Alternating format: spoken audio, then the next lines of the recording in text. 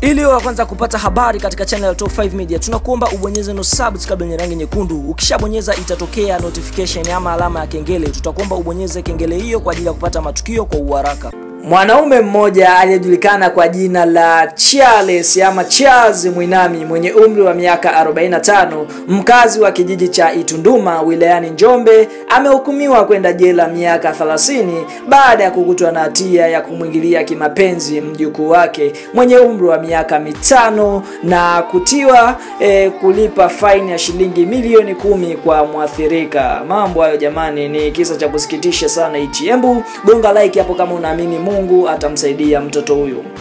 Akisoma kesi hiyo namba 12 ya mwaka 2020, hakimu mkazi mfawizi wa mahakama ya hakimu mkazi mkoani Njombe Hassan Makube amesema mtuhumiwa amekutwa na hatia hiyo baada ya ushahidi wa daktari kuthibitisha mwathirika alifanyiwa kitendo hicho. Mama mzazi wa mtoto huyo ameiambia mahakama kuwa wakati mtoto wake akifanyiwa ukatili huo alikuwa nje ya mkoa akifanya kazi za vibarua. Shahidi namba 4 ambaye ni mtendaji wa kijiji cha Itunduma ameeleza mahakama kuwa alipopata taarifa za tukio hilo alimuita mtoto ofisini kwake na kumhoji, ambapo alikiri kulala na babu yake kitanda kimoja na kufanyiwa ukatili huyo.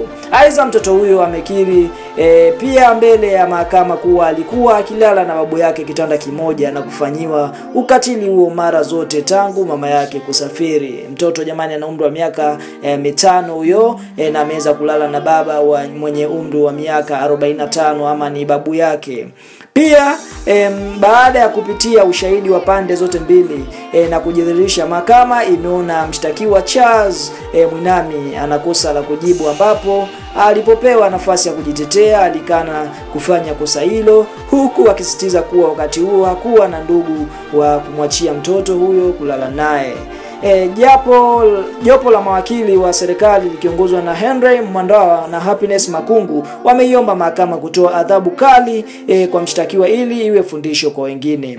Akikosa hukumu hiyo Akisoma hukumu hiyo, Makube amesema kwa mujibu wa kifungu cha sheria namba 158 kifungu kidogo cha kwanza sura ya 16, mshtakiwa amekutwa na kosa, hivyo amehukumiwa kwenda jela miaka 30 na kulipa fidia ya shilingi milioni 10 kwa mwathirika. Hata hivyo, Makube amesema mahakama imeona kosa lingine la kubaka, lakini hajatoa adhabu yake kwa sababu halikuwa kosa aliloshtakiwa nalo mtuhumiwa huyo. Ndio mambo aliyojiri. Basi babu huyu amembaka mjukuu wake mwenye umri wa miaka 5. Babu yeye ana umri wa miaka 45 na ameweza kushtakiwa kwa kufungwa miaka 30 na faini ya shilingi milioni 10 ambazo anatakiwa amlipe binti mdogo ambaye amefanyiwa ukatili huo, ambapo imethibitishwa kwamba mama yake alikuwa ametoka nje kidogo ya mkoa wa Njombe, alienda kufanya shughuli ama vibarua, lakini baada ya kuondoka mama huyo